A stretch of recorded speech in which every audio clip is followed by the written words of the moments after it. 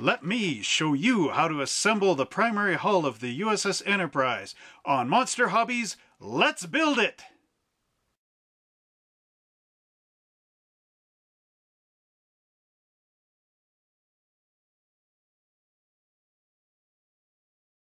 Hello once again, Monster Hobbies fans and fellow Star Trek lovers. Tonight we are going to reopen our 1983 USS Enterprise model kit box and take out the primary hull. That's the saucer section here. And I'm going to show you how to assemble it like a pro. So let's go down to our bench and check this out. So here we are back on our bench again, and we're just going to reopen our model box where we got our parts and take out the saucer section, or the primary hull as it's actually called on the show. So I'm just going to move this out of the way. So let's see. What we need to do first is actually take a look at the old instructions again and find out what pieces are involved in the primary hull. So there it is, as you can see. We have the saucer top, the saucer bottom, the clear dome, and a clear dome.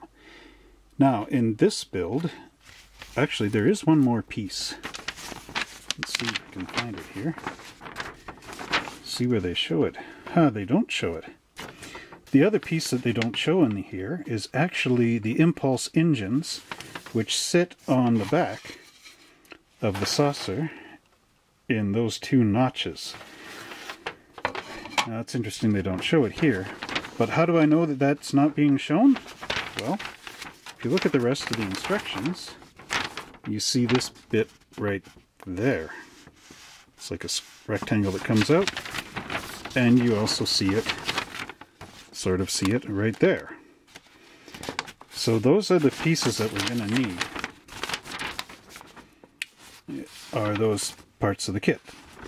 So let's just close this up for a minute. Now I do want to say one thing though. Okay, well, before I say that, I just found one of the parts. There's your impulse engines right there. Remember, there's a warp engine, there's part of the pieces, and there's your impulses right there. So I'll just put that there for a minute. Now the clear pieces, we're not going to put them on in this assembly. We're not going to put them on until we start painting the model. Actually, after we paint the model, because we don't want to paint over these nice things, because they are clear. And they would go in there. So, we're just going to keep them in the box, and we are going to begin with the two pieces of the saucer section. So, let's begin actually by working on our impulse engines. And as you can see, there's a big burr on the top here, where it was clipped off the part tree, and another one there. So we want to carefully take our sandpaper and just go with the angle that already exists on the model and carefully bring our sandpaper around on it, sort of like that, to push that burr thing over that way, and then carefully we can work on it this way as well. Just be careful not to round this up too much.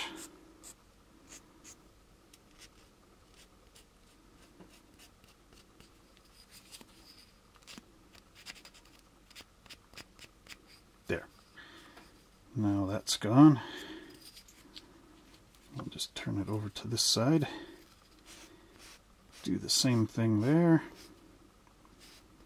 Being careful to follow the angle on the edge.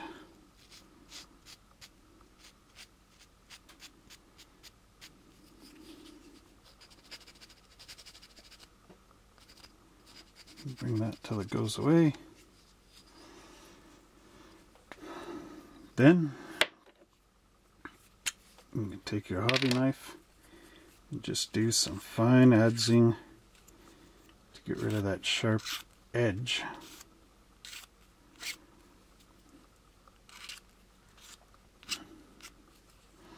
Now the part with the bumps is actually the top of this impulse engine.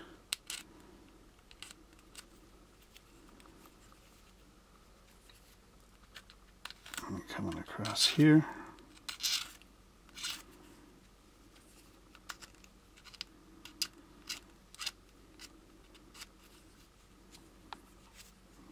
Yeah, that's got rid of that sharp edge. Still a bit along here.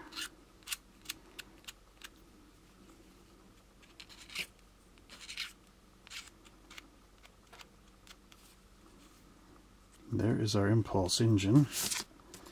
Now, I don't know if you can see it here, but there are some kind of gougy scratches, and I think that's from the mold process. So we're going to take our fine sandpaper side and just lightly sand in, and watch out for these two little marks that are there. You don't want to sand them off, but you do want to try to get rid of those little gougy things. Okay, that's looking good. Not so gougy.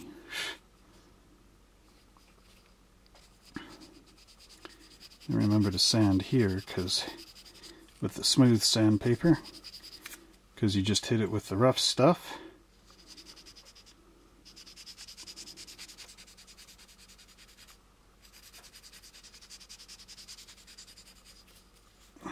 Okay, and right there.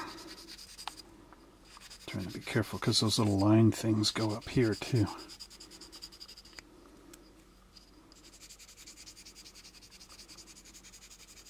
Okay, that should get that. Now if you can see, there you go. See those two squares? This impulse drive is accurate to the TV model. The TV model, not the pilot film models, but the actual TV one. Except actually it's interesting because those two little window things were in the pilot film. Then the second pilot, they had a whole row of little squares. And then on the production one, they went back to the two. So there's a little bit of Star Trek trivia for you. Now let's move on to our saucer pieces. And here we have the bottom of the saucer. And I want you to note this area here. There is a bit of a dimple right in the dead center. If you can see it, if you have one of these.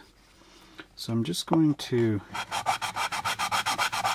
take the rough side and do a little cross sanding here.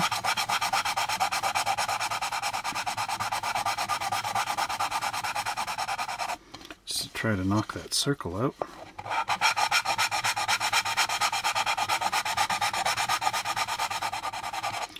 I'm doing this so that if you look at your model when the dome is on, you don't see a little sink hole right there.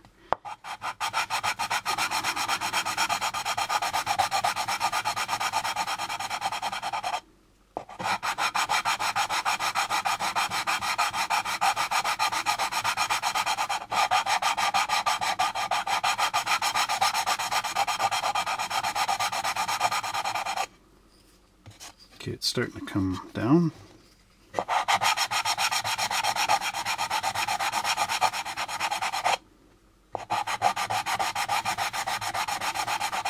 And you want to make sure your block is perfectly flat on here, because you don't want to make a little funny angle on the top of this.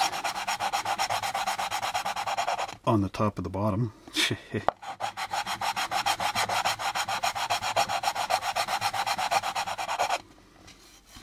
Okay.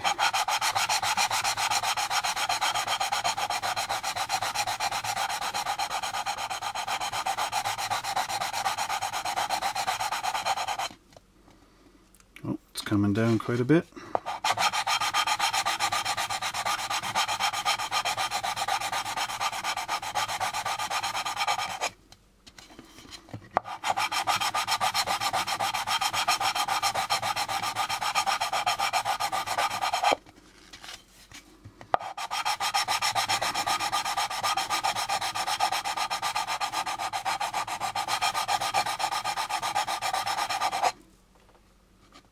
That's got her pretty much. welcome to the longest part of the video. Alright, now I'm just going to finish that with the smooth side.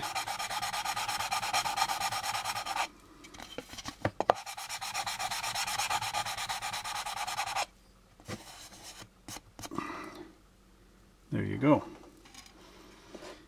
Now what I'll do here is just use one of these hole enlargers just to poke the dust out.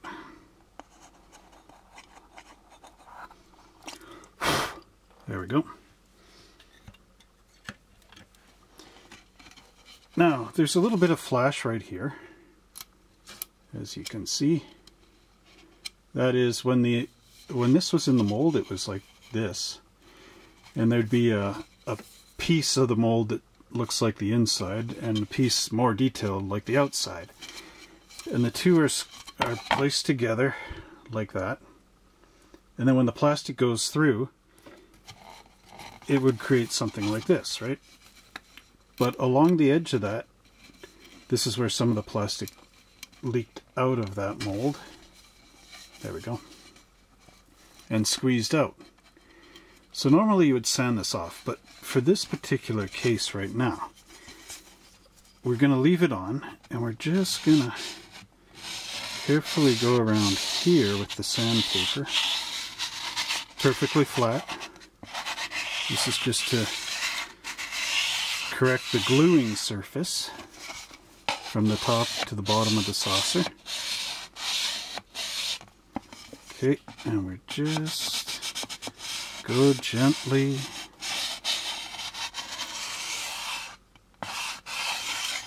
and we're going to leave that like that. And then I'm going to switch with the top of the saucer. Now here you have these 3 points, and this is where the plastic came in. One would be the entrance point. The plastic, when it was hot, came into the mold this way, filled up this whole chamber, and then came out here. That's how the mold process works. But AMT left these bits here, so we're just going to take that Atlas snap saw and we're going to turn this over here. Let's see. And we're just going to carefully, don't try to cut too close to the plastic because we can fix that with sandpaper. But we want to cut this thing off. See there. Now I've left a little bit of it sticking up. That is perfectly fine because we can get that with the sandpaper block. And then we'll just get rid of this one. That was easy. And the final one. Now I'm kind of holding the saw at an angle this way. I don't want it to cut in there because that would be kind of disastrous. Now see, this one's sticking out quite a bit. So what you can do is carefully hold the sandpaper where you can see what's being removed. And just carefully bring this one down. You can do this, you could do something similar on the other one.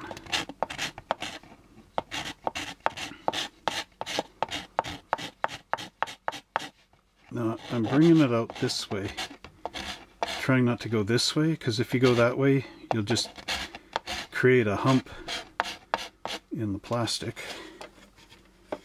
Okay.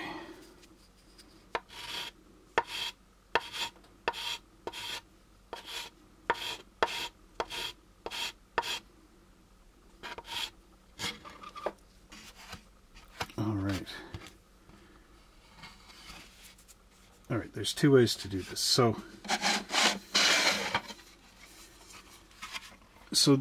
this build is going to be basically right out of the box without too much modifications, except I do want to build parts with some plastic support. But the saucer doesn't really need too much inner support on itself, unless you're going to be very heavy and squeeze it like that, eh? But if you're just going to be gentle with it, you don't really need too much reinforcement in the saucer. So what we're going to do is I'm going to try the Games Workshop liquid glue on this application. See how it does in comparison to the tester's glue.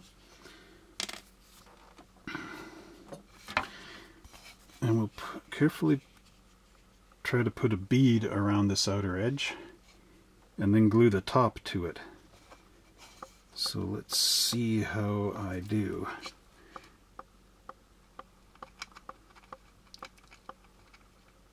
Okay, there's the glue coming out now.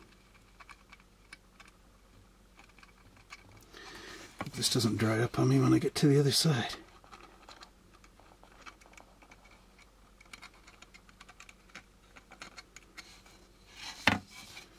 Oh, knock the junk out of it. You don't want to pinch that together.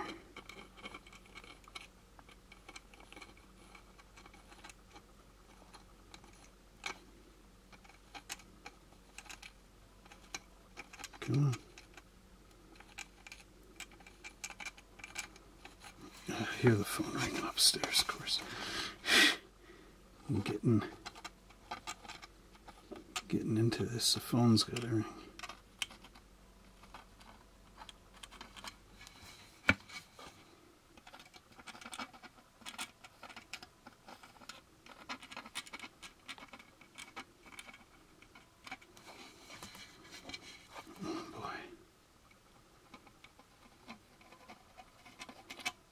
Answering machine must be full.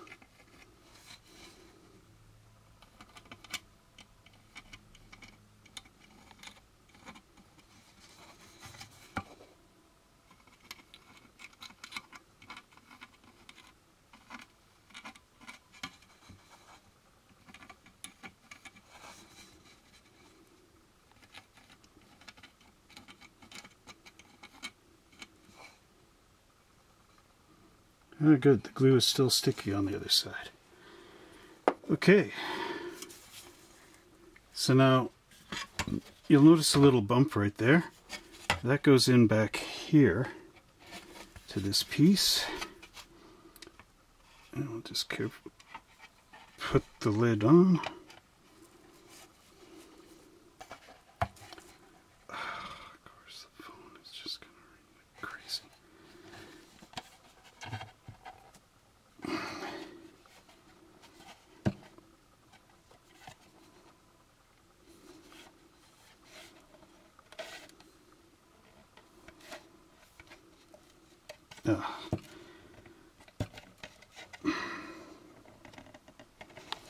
Oh, come on.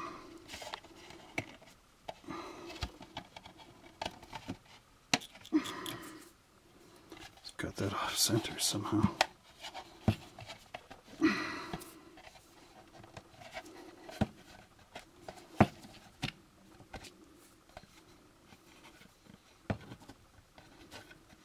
Okay, there we go. Now,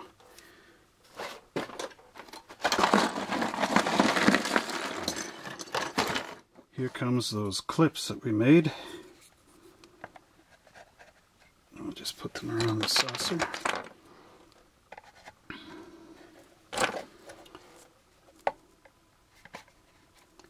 Oh. Okay, hang on. I better go get that phone. Alright, we got the crisis solved. It's just winter time. My wife's having trouble starting the car in the neighboring town. Of course, where I can't go and rescue her. But at any rate, we kind of got it going through the phone. Alright, so once you get all your pegs around your saucer edge, you can leave it overnight. And the pressure of the clothes peg clamps will hold it together. And then, yeah, let it set up for your 24 hours. And you'll have a nice solid saucer. Alright, there's one other thing I can do right now, although it may have been better to do this a bit earlier. But if you notice, there's a little bump right in the dead center of this bridge. There, you can kind of see it better if I do that. Now, we can't get a piece of big sandpaper in here to do the cross sanding to fix this. However, what we can do to flatten this out a bit is use this knife. This is a number 16 blade. There you go, on the X-Acto knife. And if you angle it properly, you can cross adds this down.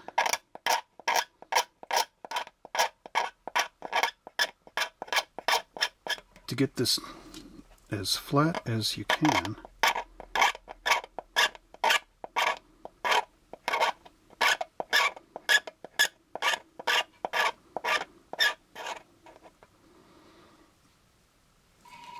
Here we go, it's almost done now.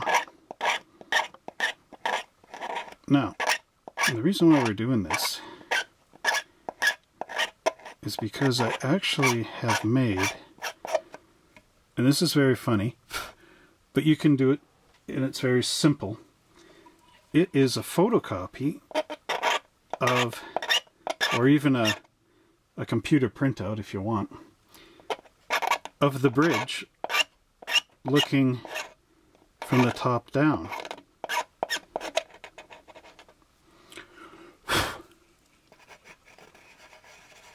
Okay, perfection. So it's a picture of the bridge of the Enterprise looking from the top down, and I've reduced it down so it actually fits inside of the clear plastic bridge dome. Here, let me get the part. Well, you just look at that. Okay. So it's designed, see, this has a ring around it and then it goes into the bulb. I actually photocopied a little picture of the bridge from the top down that fits inside the bubble of that, so that we can paint the light gray around the bottom ring, and when it snaps in you can actually see the bridge. Now actually I'll go get a model where that's done. So what I'm talking about for here is actually this. Now what I've done, as you can see here, is I've taken a picture of the top of the Enterprise bridge looking under the glass, or the dome, and reduced it down into this scale for the 18-inch long Enterprise kit. And as you can see, I've filled up a full 8 by 11 inch piece of paper with a ton of them. And as I build the starships, I carefully cut them out. And then I'll take that cutout thing, keeping in mind that the bridge is offset by 30 degrees or whatever it was. Cut that out and then glue it here, with this, of course, being the turbo elevator. So that would be, you know, imaginary going there. But of course that won't fit, so I just cut it off. And now if you want to see how this looks underneath one of the bridge domes, well, here comes the U.S.S. Farragut.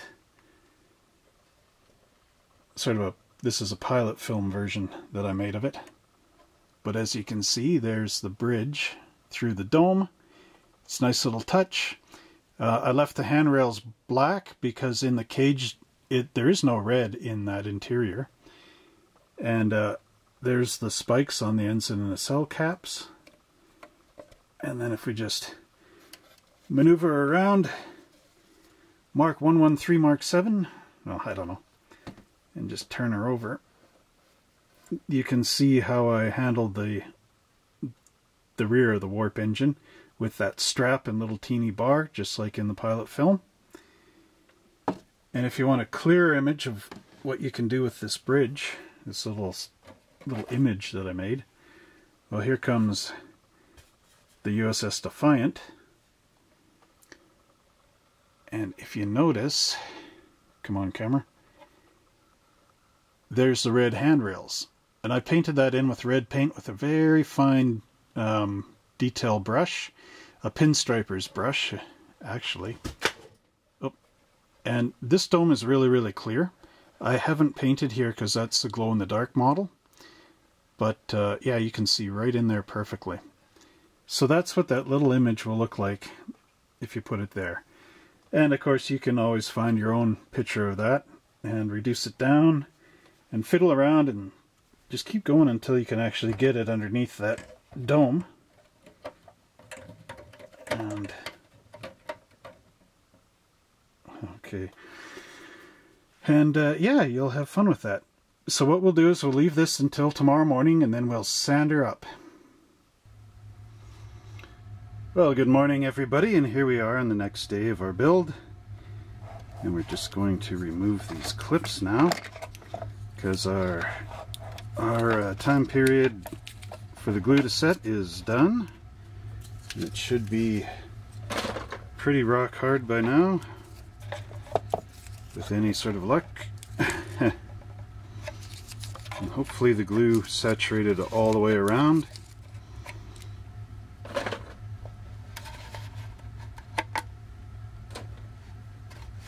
Okay, and there it is. Feels pretty solid. Okay, so I don't know if you can tell, but there is a bit of a ridge that's overhanging from the bottom part of the saucer to the top part. It's pretty prevalent right there. Yeah, there, you can see that ridge hanging over. So what we want to do is sand this off, but if you notice, there's some molded in windows. There, right there. We don't want to sand those away. So how can we block this off?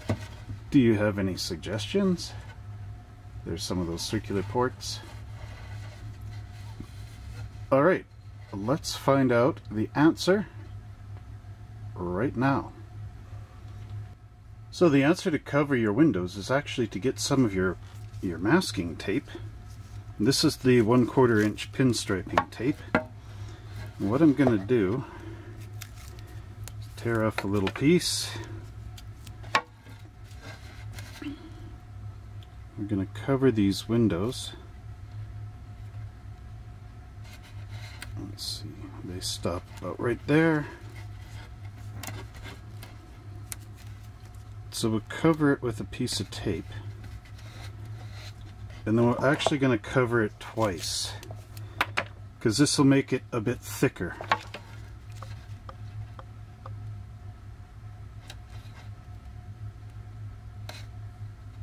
There you go. Now, with the window covered, I'm going to let you do the rest of the windows. So there's some at the back here.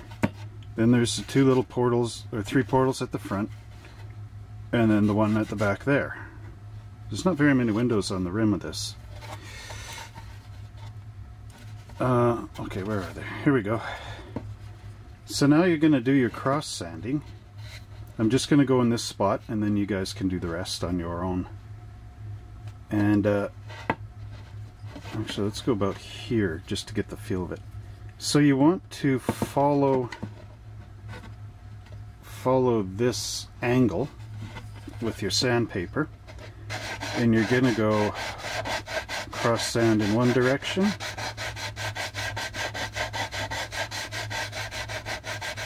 okay, do that for a little bit, and then cross sand in the opposite direction, still keeping the majority of your sandpaper on that angle.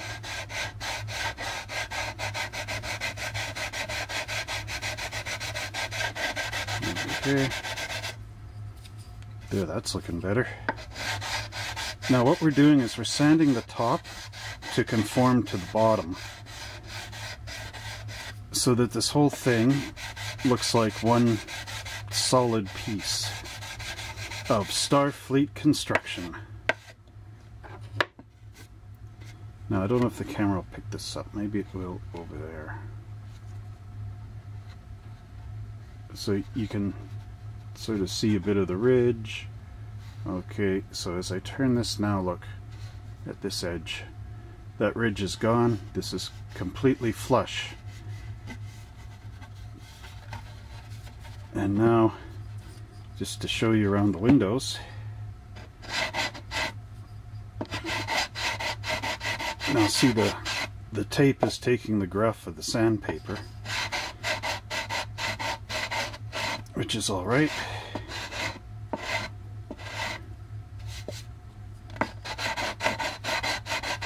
This is kind of the trick here, because you need to actually go a little under the tape with your sandpaper without cutting through the tape, if you know what I mean, because then you'll obliterate your windows.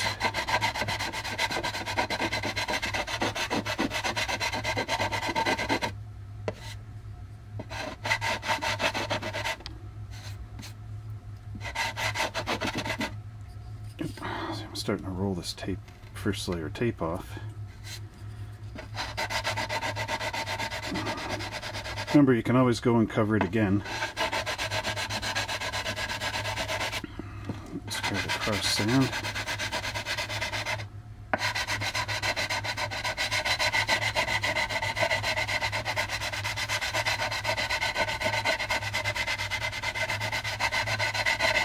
Cross sanding, profitable, made easy.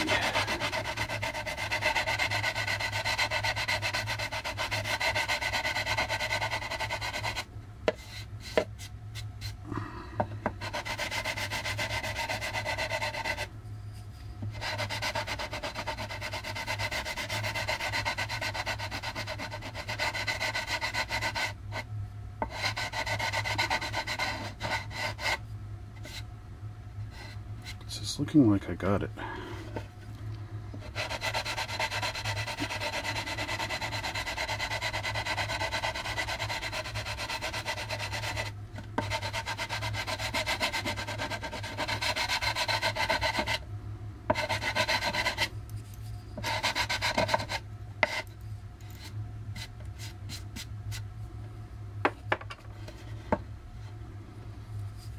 Okay, I think I got this now. So we use the smooth side of the paper.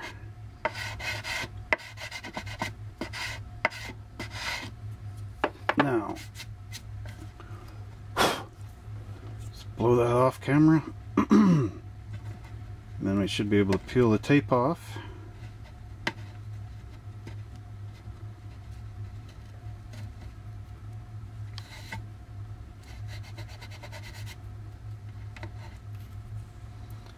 And there's your windows, perfectly preserved under the tape. Now you'll notice that there is a nick in the plastic right here. That kind of problem is created when you take the plastic parts on the sprue, like say this is one, and there's a sprue, and you go like this and break it off. This is what happens to the plastic. You end up ripping it. So that's why you should always cut with the saw or your snippers close to that area. Now with this, it couldn't be helped because that was actually from the factory. So you want to clear the dust out of here. Okay, and then you're going to want to use one of your putties. Now this is the Games Workshop green putty. I think this is a bit dried out. I'm in a bit of a putty crisis. Yeah, it looks pretty horrible here. However, well, I'll give you the concept of this, even though this is quite obviously dried up.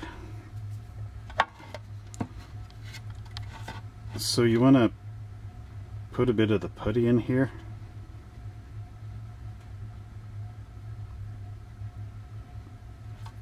Okay, and then kind of being careful of the windows, which maybe I should cover with the tape again. Just squish the putty into the imperfection.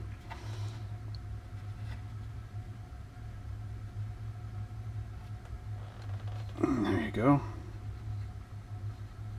Now this is a water-based putty from Games Workshop. So basically we just got to let it dry, which will be another couple of hours. But this stuff is sandable. So once it's dry, you'll just sand it off. and it will disappear. Well, not disappear, but become flush with the edge of the rest of the plastic that's going on there. So I'm going to let you sand around. Oh, the other thing is, once you finish sanding, you're going to force a bit of a rough edge up here. So you just want to, again, use your adzing and just round that edge down.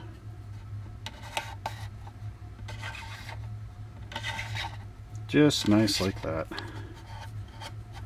Till it feels like your fingers are going to kind of roll off around the edge. There. Okay, so just tape these off and go cross sand around the bridge, and I'll see you in a minute. Okay, so I've gone all the way around and I've sanded this edge. As you can see, it now looks pretty decent. Still got the putty there. But I come up to one problem here, and it is the excessive amount of overhang on the front right there. Now, I just want to show you a different way you can handle this. This is one of our files. This is a more aggressive file, but you can actually use the aggressive file to just go around here and file this big amount of overhang until it meets up with the plastic underneath. And again, you can use your cross sanding technique, but with the file it's always on the push stroke, so you're pushing ahead to remove the excess plastic. And I use my thumb here as a guide along this edge so that I don't you know, go crooked or cut into the tape or whatever. And I do believe this is starting to shave down now, but it will take a bit of time.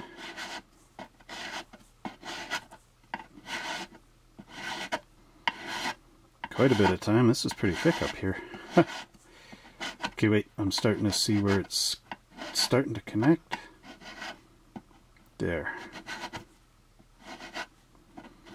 Okay, we're just going to rough this down a little bit.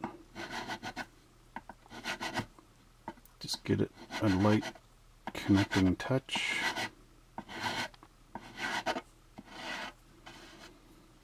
Okay, that is looking a lot less overhanging. Don't know how well you can see that.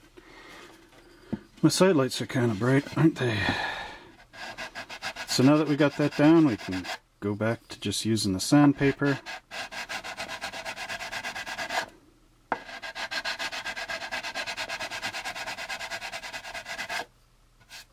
Cross sand and keep checking.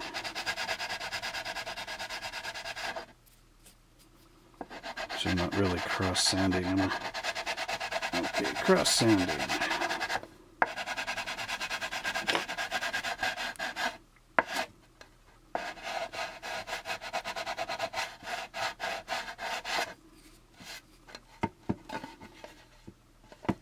And I do believe that's got it.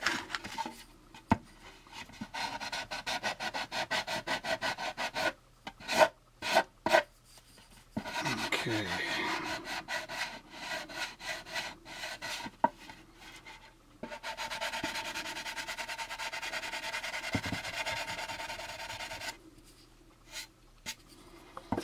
Let's peel the tape off and just have a look.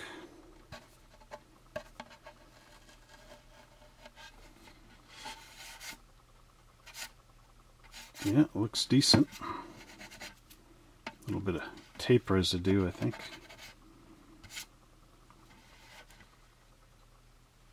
And there you go. Now remember to take your knife, I've got quite a bit of a raw ridge on there, and just do your adzing all the way around.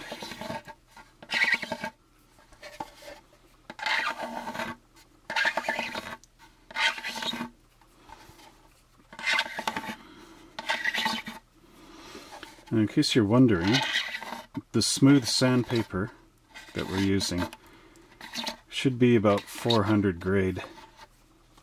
The rough sandpaper should be about 220. I am using 180 though, which is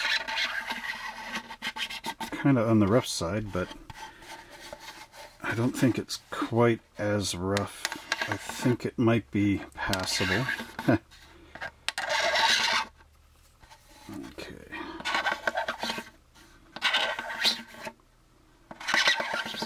So like I said, this build is going to be straight out of the box. This is sort of a entry level into building this ship. And we're building it sort of semi-advanced for skills, but still within a basic kind of build frame of mind. Okay.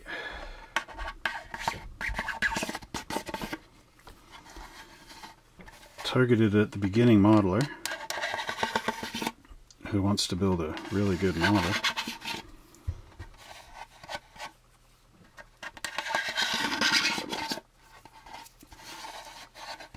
Eventually I'm going to have a series, maybe you're watching it now, like 5 months later, that's going to show like things like cutting off the bridge and making a new one that connects, drilling holes in for the directional lights, you know, this sort of thing. But for now, this is just your basic introductory into building your very first Star Trek starship model. I can feel a bit of the ridge going this way, so we'll just lightly give her a little 400 across the top here.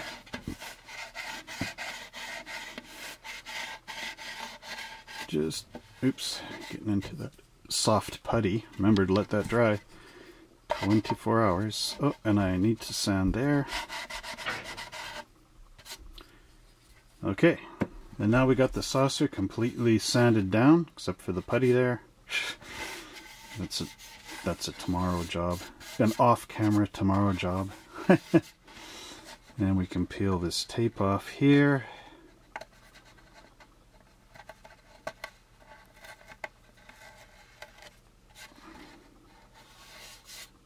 Now there is a little nick right there, if you can see it. So I'm going to apply some green putty to that off camera. But what I want to show you now is the final bit of gluing. And we can use our testers, tried and true here. We need to glue on that impulse engine. So what we'll do is we will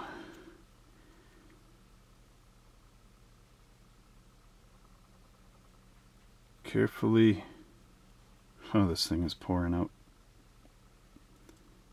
Okay, and just rub a bit into the cap there. Now the trick is, if your glue is squirting out, just pinch the other sides here and it'll suck it back in. Okay.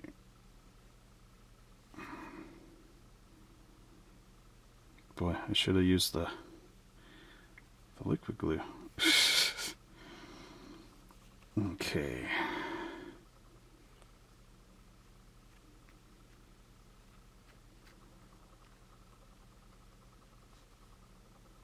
Now the only problem with the tube glue is it can tend to squish out of your glue joint. Okay, blowing the dust off. Now those two little pegs go in those holes, and then you want to push up this way so that this will glue to the bottom of that little piece of plastic there.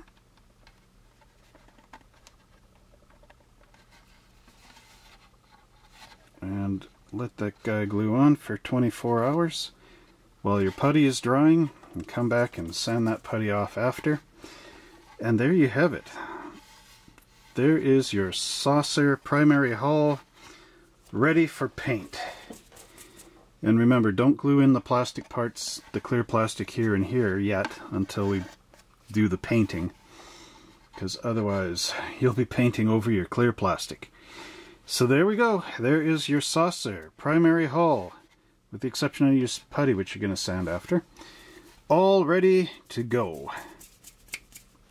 Well, I hope you enjoyed that edition of Monster Hobbies Let's Build It, where we got to build our primary hull for our starship. And tune in next week when we will continue this series with building the secondary hull, this bottom piece here. And now, if you enjoyed this video but want to see how we got here, please click up here for a review of the model kit. And if you want to know what tools you need, click down here. And if you'd like to see last week where we got to build our stand, click here. And don't forget to subscribe here, because the more you subscribe, the better videos I can make. So thank you again for watching, and we look forward to seeing you next time. Visit us at www.monster-hobbies.ca, and we'll talk to you soon. Bye.